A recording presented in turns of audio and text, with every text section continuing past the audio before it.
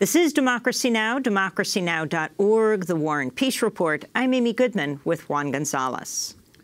Well, as members of the United Auto Workers head into their third day of a nationwide strike, General Motors has cut off health insurance for the nearly 50,000 people on picket lines across the country who are demanding better working conditions and fair pay. The news came Tuesday, just one day after UAW members kicked off the strike by walking out of more than 50 GM facilities. The workers say GM continues to deny employees' demands for better conditions and compensation, despite leading the company to record profits following bankruptcy and a federal bailout. GM responded by transferring the striking workers' health care costs to the union. UAW had sought to have GM cover striking health insurance through the end of the month. This is GM worker Steve Goralski in Bowling Green, Kentucky. We got a company that had $35 billion in profits in the last few years. We've got temporaries that have been here over 7 years and are still temporaries, and they're asking for more temporaries. They're moving our plants out of country. They're taking them to Mexico and to China. And now they're asking for concessions on our health care. I don't know about you, but that's the reason I took this job. I used to have my own drywall company. I took it for the benefits. Politico reported Tuesday that two top Trump administration officials were involved in ongoing labor negotiations and likely to side with the UAW. But GM and a White House spokesperson later denied the report. This is President Trump speaking about the striking workers Monday. Well, I have a great relationship with the auto workers. I got tremendous numbers of votes from the auto workers. I don't want General Motors to be building plants outside of this country. As you know, they built many plants in China and Mexico, and I don't like that at all.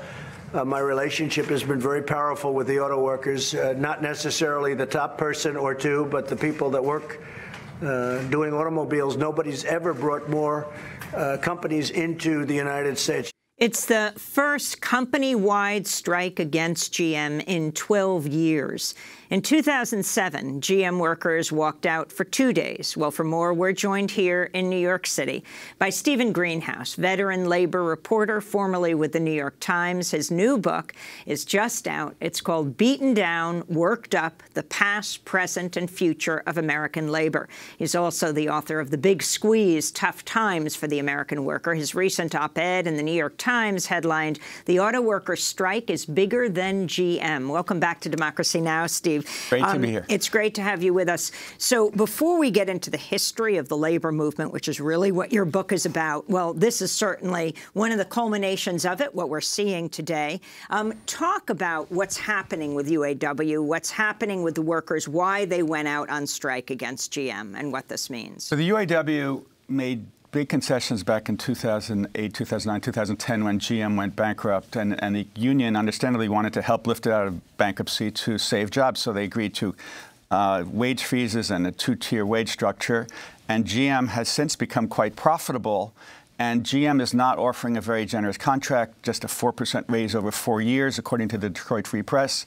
And it's moved a lot of factories to Mexico and China, and the workers are saying, you know, what gives? We, the workers, we, the U.S. taxpayers, save GM, so why is it closing, you know, important plants in the U.S. like the Lordstown plant while, you know, keeping plants running in Mexico that make the same thing? So they just, I think it's basically a sense of we helped you, we went the extra mile for you, GM, and now we want you to be fair to us. It's really a strike over fairness and being treated with the respect they feel that they deserve. And when you mentioned the concessions they made back in 2009-10 about this two-tier wage system, you actually explained last night in a forum that we were at that it's actually 3 tiers. Yes. What specifically does that mean, these tiers of wage systems? So back in 2009, during the bankruptcy, GM told the United Auto Workers, we're definitely going to close these plants, and these other plants will agree to open, but only if we get a 2-tier wage system. So the top tier paid $29 an hour. They set up a bottom tier that ran from like $17 up to about $25. And then now there's this third tier, you know, temps, and the temps make $15 an hour, and some of the temps have been there 3 and 5 years. So with all this concern about the increased precariousness of the economy and increased instability in jobs, one of the focuses of the union of the strikers is we got to get rid of these temp. I mean, we have to change these temp workers to make them permanent. It's unfair they're making just $15 an hour. They work side by side with people who make twice as much, and there's a feeling side by side, often doing the same job. Yeah, right? doing the same job, and it's part of the UAW's saying, we've been good to you, GM. We want you to be fair and good to us. Plus, the workers in the second tier want the gap closed with the top tier. They want to be moved up to $29, $31 very, very quickly. And this is Ted Crum, head of the UAW's bargaining committee, speaking at a news conference Sunday night. I want to be clear about something. This strike is about us. It is about standing up for fair wages, for affordable quality health care, for our share of profits, and for our job security.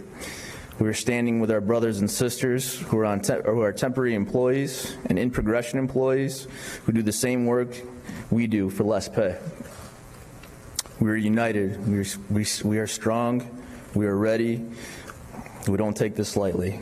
But General Motors needs to understand that we stood up for GM when they needed us. These are profitable times. We work hard to make this company profitable, and we deserve a fair contract because we've helped make this company what it is. We're standing up for us. We make no mistake. The strike is about the members in Texas, Missouri, Indiana, Ohio, Michigan, and throughout the great nation. We're fighting for the future of the middle class, and we want a fair and equitable contract. Thank you.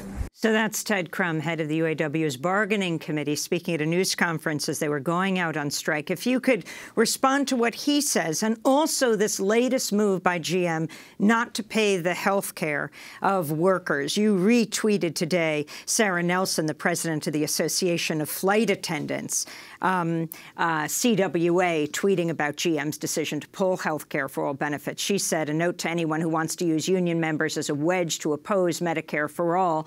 UAW has one of the best plans in the country, but management can still use it to hold workers hostage. M4A puts power back in our hands, meaning Medicare for all. So I wrote this book explaining that, unions did an amazing job, lifting workers, last century, creating the middle class, creating the 40-hour week, making mines and factories much safer. But over the past 20, 30 years, unions and worker power in the United States have gotten much, much weaker. I explain that's because, corporations have really played super hardball to weaken unions.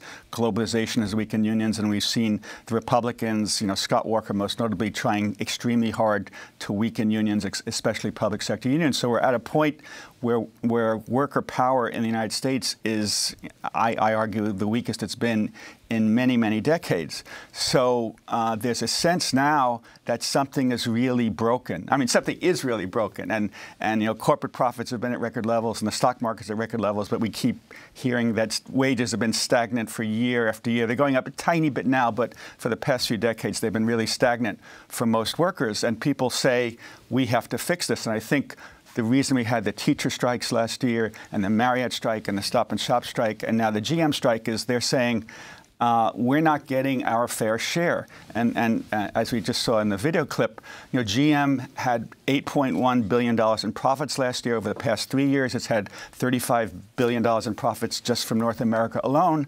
And the workers are saying, but you're closing these plants when we helped you keep them open. You're offering us just a 4% raise over 4 years, just 1%, that this is wrong. So this, I believe, is part of this healthy burst of strikes where workers are trying to win back their fair share and flex their muscles. Well, Steve, in your book, you talk about, obviously, the corporate assault and the inability of unions to organize based on how the labor laws are being implemented by government. But you also talk about the self-inflicted wounds of the labor movement. And you talk about corruption that existed for many years in many labor unions. We're seeing that now with some investigations of the UAW. The sexism and racism of the union movement itself that didn't allow women workers and African Americans to either to get into unions or then to be able to get into leadership. But I'm wondering, you also touch on this whole question of the failure of the labor movement to deal with the changing nature of work and technology. One of the most fascinating things in your book, you talk about companies like TaskRabbit and Mechanical Turk, and how workers are being forced to organize in those areas. Talk about, most people don't even know what these things are. That's a lot of ground to cover. So, I make clear in the book that on one hand, some unions very much discriminated against women, workers of color, African Americans, Asian Americans, Hispanics. But I also make clear that, going back over a century, women were an incredibly important part of the labor movement. Mother Jones, I write about this amazing strike in New York in 1909, 20,000 female garment workers, most of them immigrants. A lot of workers take for granted the 40-hour week, and I explain these people, went on strike for 2 months in the dead of winter just to win a 52-hour work week. And I make clear that, I have a chapter on the Memphis sanitation workers strike, and other unions backed them very strongly as they fought for both labor rights and respect on the job and civil rights. But as you say, Juan, there has been too much discrimination, too much corruption. The UAW, unfortunately, has had a corruption scandal that is tarring it right now, and that's hurting its image as it launches this big strike. I often, when I was covering labor for the New York Times for 19 years, people would often say to me, "Oh, unions are so corrupt," and I'd say, I don't know if unions are any more corrupt, pound for pound, person per person, than business is. Look at Purdue Pharma and opiates. Look at the Trump administration and how corrupt that is. I don't think unions are any more corrupt, and I think that the president. In the 1950s and 1960s, the age of the bad days of the Teamsters and the longshoremen and on the waterfront, there was horrendous corruption, and the unions are much cleaner now. There's much less corruption, but there's still one bit of corruption is still too much. Before we move on to what I wanted to ask you about this TaskRabbit and Mechanical Turk, if you could talk about them. So in the book, I explain 50 different ways that corporate America is trying to squeeze workers and weaken unions. It's using more temps. It's contracting out more. Now, the latest thing is using apps to turn, more and more workers into here today, gone tomorrow, here this minute, gone next minute workers. So they don't have to, they owe very little loyalty or responsibility to these workers. It says, and this is the big fight now with Uber and Lyft. It says, the companies are saying, you're not employees, you're just independent contractors. And if they're employees, then the workers can unionize. If they're employees, the companies have to pay part of the Social Security and Medicare taxes. If they're employees, then they're covered by anti-discrimination laws, anti-sexual harassment laws. So the companies really want to put millions and millions of workers into this independent contractor box. And they love this idea of using apps so we can get a worker to work for 15 minutes and then dump him or her. It's ideal. There's no responsibility to the worker. They're here, they're gone, they're not covered by minimum wage or overtime laws.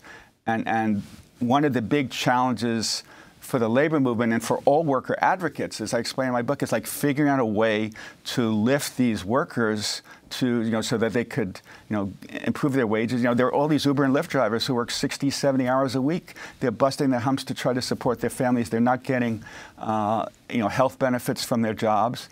And, there's this breakthrough in California.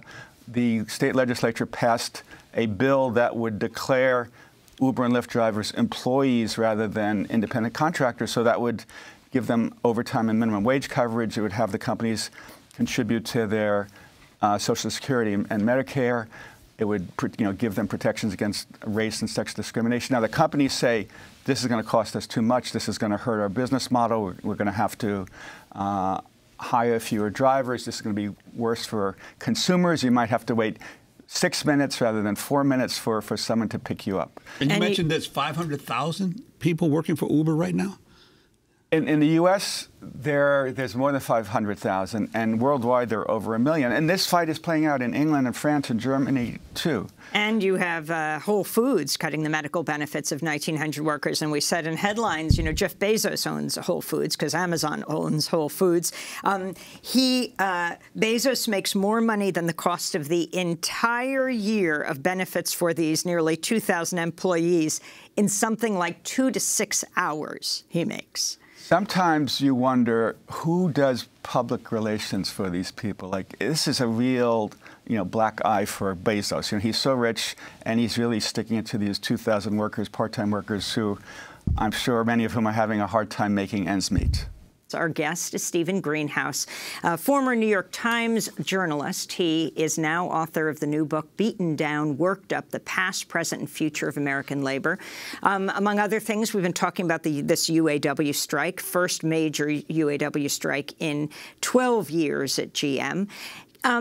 Interestingly, the Sunrise Movement, well known for pushing the Green New Deal, sitting down at Nancy Pelosi's office right before she was named House Speaker again.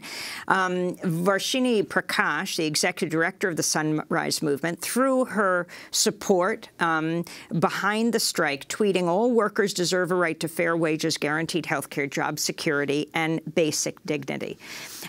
Talk about the Green New Deal and what this means for jobs today, and how companies like GM are adapting, and how environmentalists are working with unions now. I think the Green New Deal is a great idea. I do think we face a real global warming crisis. I think we as a nation, our leadership is going in the very wrong direction. And when the Green New Deal was first announced, it was leaked out prematurely before some details were worked out. A lot of union folks got angry and uneasy because they worry that coal mines and coal-fired power plants and gas-fired power plants would be closing very quickly and throw many, many people out of work. And I think the plan was released before they had finished working through, and the phrase now is ensuring a just transition. And union leaders are increasingly working with environmentalists to figure out what this just transition would be. Bernie Sanders' labor platform, Elizabeth Warren's Bernie's Green New Deal platform, and Elizabeth Warren's both have very good ideas. Like, okay, we're going to close some coal mines. Coal mines are going to close. Coal-powered fire plants are going to close. And people are going to get laid off. So, Bernie suggests paying them full wages for 5 years, providing them with training, providing them with full health benefits, making sure their pensions are still paid into.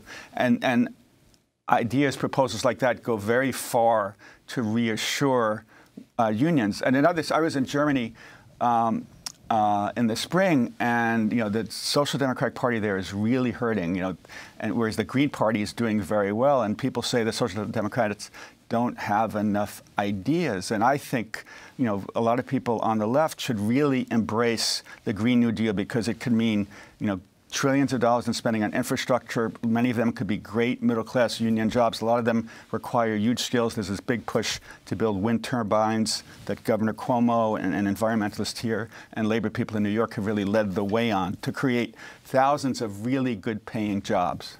And Steve, in your book, you have a chapter on a revolution that most people don't pay much attention to, what's been happening in Nevada in recent years, and how Nevada has rapidly changed from a red state into a blue state, and largely as a result of the efforts of the Culinary Workers Union in Nevada. Could you talk about that, especially in the context of the past of the labor movement, that it was always anti-immigrant for many, many decades until only recently, and how that's affected the growth of labor in Nevada? Sure. So I have a section in the book about the unfortunate decline of unions and worker power, and how that has led to wage stagnation, increased inequality, and a horrible political system where the Koch brothers and billionaires and corporate donors dominate. And that's depressing and needs to be fixed. And then I have several chapters laying out various models about how to rebuild worker power. The teacher strikes did a lot to show that workers could fight again. The Fight for 15 has in many ways been very successful. Then I also devoted a chapter to what are the best, most impressive, most forward-looking, most aggressive unions in the United States. That's the Culinary Union in Las Vegas. They represent dishwashers and hotel housekeepers, and they're 60–70% immigrant workers. And while much of the labor movement has been shrinking in size, the Culinary Union has grown from 18,000 workers in the 1980s. It's more than tripled to 60,000 workers now, and it represents workers in the big hotel casinos. And nationwide, hotel housekeepers average $11 an hour. They often work just $25 a week, make less than $400 a week, make less than $20,000 a year.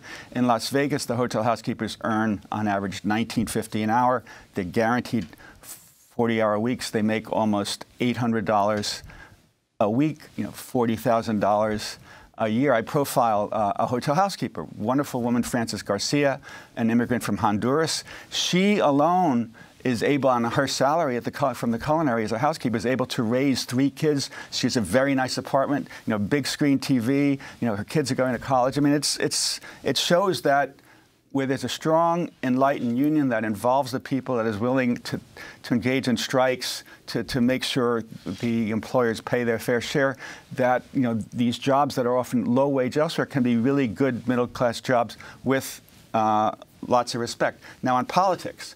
So remember, 2016, Michigan, Wisconsin, Pennsylvania all flipped from blue to red, those supposedly blue, blue wall states. Well, in Nevada, thanks largely to this amazing union, which really knows how to mobilize its members, Nevada has flipped from red to blue, and in the 2018 election, Nevada was the only state where an incumbent Republican senator lost his seat. So, this is a union that, pardon my French, is really kicking ass. It's really doing a very impressive job, and I devote a chapter to it because they're doing so many things that other unions, that other worker advocates should be doing. They're involving the members, they're mobilizing the members, they're willing to confront the employer, they're organizing, they do amazing organizing several thousand workers a year. And in Nevada, Clinton beat Trump.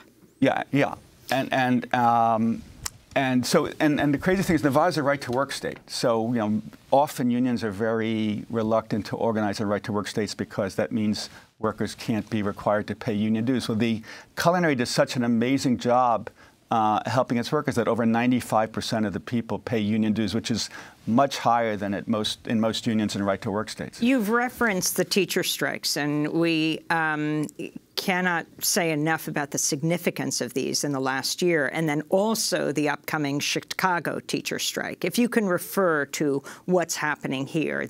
Chicago appears to be heading for a strike as the teachers union in the country's 3rd largest district continue to negotiate after rejecting the district's latest offer. Teachers have been pushing for better pay, smaller class sizes, among other demands. In addition to teachers, workers in SEIU Local 73 say thousands of special ed, classroom assistants, bus aides, security officers, custodians could strike as early as October 17th. If the newly elected Chicago Mayor Lori Lightfoot continues in Rahm Emanuel's pro-austerity path. The last Chicago teacher strike 7 years ago. So the Chicago Teachers Union has also been one of the leading lights in labor, and this strike in 2012 against Rahm Emanuel and his austerity policies was really a signal event in modern labor history, and it kind of encouraged years later the strikes in West Virginia, Oklahoma, Arizona that I write about in the book. And I have an op-ed in today's New York Times saying the teacher strikes and their success in ways embolden the GM workers. They feel that labor has wind on their back. At their backs, they saw that the teachers' strikes had huge public support because the public's concerned about wage stagnation, income inequality. So I think the GM workers are tapping into that sentiment. Now in Chicago, still, this very militant union, the Chicago Teachers Union, they're unhappy with continued austerity policies. I mean, I wouldn't love to be mayor of Chicago right now because it's a city with a big budget squeeze, and they're saying to the union, sorry, we can't spend as much as you like, and the union's saying there are all these gazillionaires in Chicago. You could certainly tax them more to help improve their schools, and it's another unhappy tug of war. Let's hope they reach a settlement without a strike. I'm wondering if you comment in a few moments we have about the tensions that sometimes arise between the labor's direct interest for its members and the general societal issues. I'm talking about, for instance, SEIU for many years cozied up to Republicans and conservatives who were governors or political leaders as long as they supported card check for their members. And so you have this tension that sometimes arises between the need to service your members versus the general social goals of the labor movement. So the SEIU, so we're in New York. So the SEIU agreed not to oppose Republican Governor George Pataki, so long as Pataki agreed to spend an extra $1 billion or $2 billion for Medicaid and health care in New York. And that was good for the union members, but also very, very good for a lot of New Yorkers who need health care. Now, some people say that was a selfish deal. The SEIU says that was good for us and that was good for New Yorkers at large. One of the really interesting developments now in labor is I think a lot of unions realized, hey, we're being perceived too often as narrow self-interest, just fighting for ourselves. And there's really this fast-growing movement called bargaining for the common good. And again, that was led by the Chicago Teachers Union, and then West Virginia, Oklahoma, Arizona teachers, and Los Angeles teachers, that we're not fighting. Yeah, we've had a wage freeze for 2 years or 4 years, and yes, we want a raise, but we're not just fighting for that. In West Virginia, Arizona, Oklahoma, they saw that the Republican government was cutting taxes to the rich, cutting taxes on fracking, cutting taxes for corporations, while the education budgets were being starved, and there were pay freezes for teachers and not enough money for textbooks, and class sizes were getting larger. And they said, we're going on strike not just for us, but to help the community. And the strike this fall by the hotel workers at Marriott, they adopted a slogan that they thought would resonate with the public, and it really did. It said, one job should be enough. I mean, it was crazy that all these workers were juggling 2 and 3 jobs. They were getting small raises while, rents in San Francisco and Boston were soaring. So unions are really trying, unions see that they're not as strong as they once were, and I explained this in detail. So they realize we have to reach out to community partners and and environmental partners and immigrant groups, and all together we could achieve a lot more than we can alone. Stephen Greenhouse, please stay after. We'll do part 2 and ask you about your assessment of the presidential candidates' records on labor. Stephen Greenhouse, longtime journalist, covered labor for the New York Times for decades. He has a new book out, Beaten Down, Worked Up, The Past, Present, and Future of American Labor. This is Democracy Now! Democracy Now! Produced by Mike Burke, Dina Guzder, Nermeen Sheikh, Carla Wells, Tammy Warrenoff, Libby Rainey, Sam Alcoff, John Hamilton, Robbie Karen, Hani Masood, Tarina Nadura, Tay Maria Studio, and Maria Terracina. I'm Amy Goodman with Juan Gonzalez. Thanks for joining us.